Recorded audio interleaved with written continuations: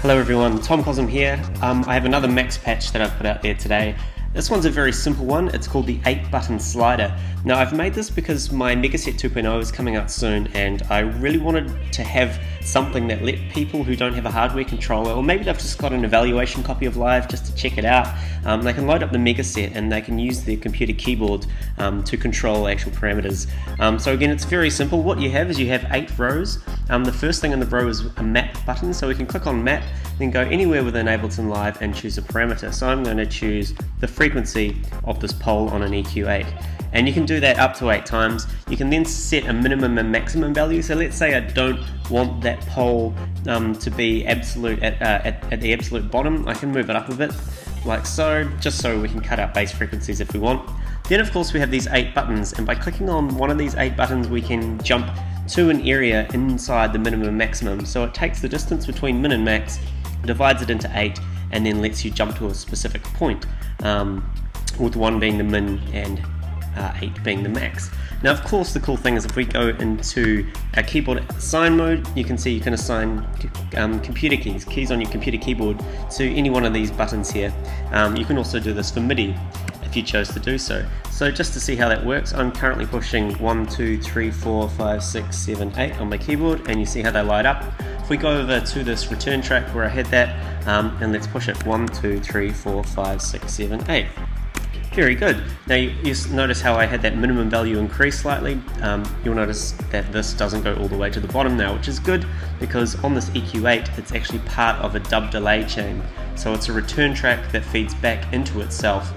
So, and then we've got a simple delay with no feedback, maximum dry wet, so it's going to keep this return track is going to keep feeding back into itself and delay itself over and over. Now I've also got QWERTYU. If you look on your computer keyboard, that's a nice row. These are assigned to the pole that does the low pass cutting.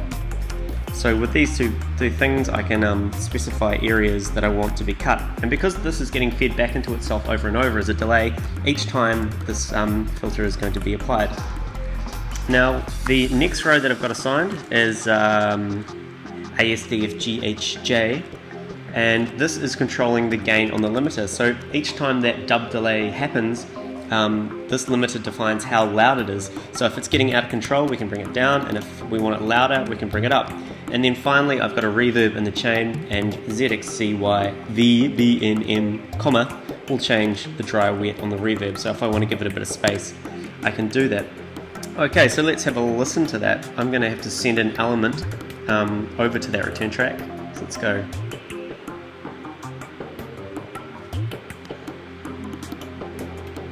Let's bring the gain up.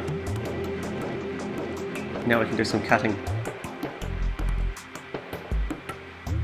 Let's bring it up louder. Bring it down.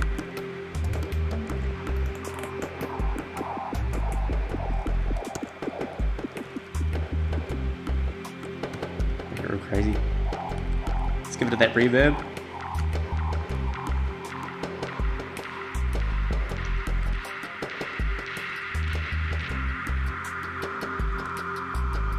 So I'm doing this all with my computer keyboard. I know you can't see it, maybe you can hear it tapping away.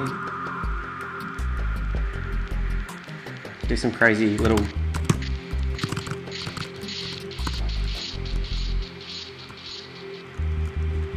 let's just capture another sound.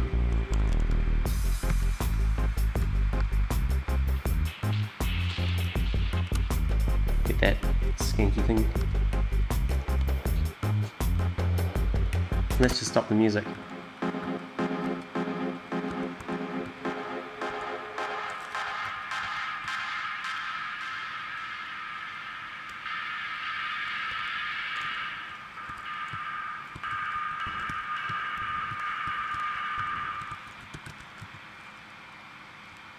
Oh, it's coming back.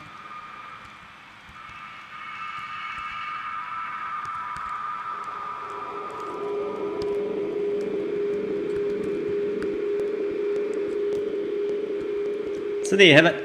You can go and download this. The link will be in the comments section, and I hope you enjoy it. And yeah, you can do a whole bunch of other stuff with it. You don't have to do what I just did with it. That's the cool thing about Max for Live. Alright, cosm.co.nz. Thank you.